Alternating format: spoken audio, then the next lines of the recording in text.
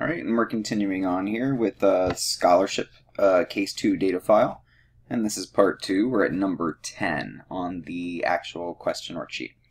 In the scholarships worksheet, configure rows 1 through 3 so that they are present but not visible. All right, so in the scholarships worksheet, we're going to go ahead and click on row 1 and drag it down to number 3, and then we're going to go ahead and right click on them and we're going to say hide.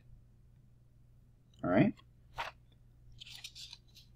And number 11 says delete column I. All right, and I is right here.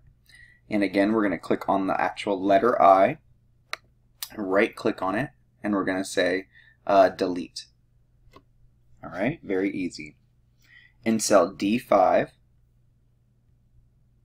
use a function that will take a copy of cell B5 and capitalize the first letter. All right, and this is a function called proper. Whenever you're capitalizing the first letter, it's called proper. All right, so formulas in the text group, you're going to see proper, and you're going to click on cell B5, which is Goldstein, and just press enter or click OK.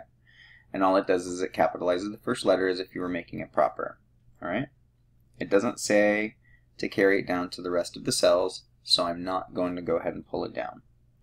Configure the scholarships worksheet so that column A repeats on every page. All right, so under the page layout tab, you're going to notice here that we have a page setup group, and I have a couple different things that I can do as far as printing options, and that's pretty much what I'm talking about when I'm talking about page setup. I'm talking about the way that the spreadsheet would look if I printed it.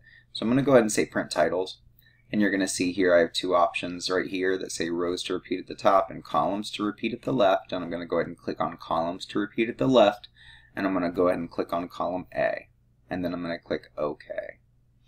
All right. On the scholarships worksheet, apply a title style to cell A4. All right, so cell A4 is right here, and under the Home tab, we do have some cell styles, and one of them is called a title cell style. Okay, and I'm not going to go ahead and fix the cell or do any kind of text wrapping or anything like that. I'm just going to leave it the way it is. On the scholarships worksheet,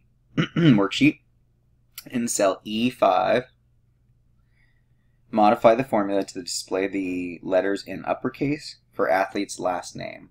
All right, so I'm going to go to the formulas tab.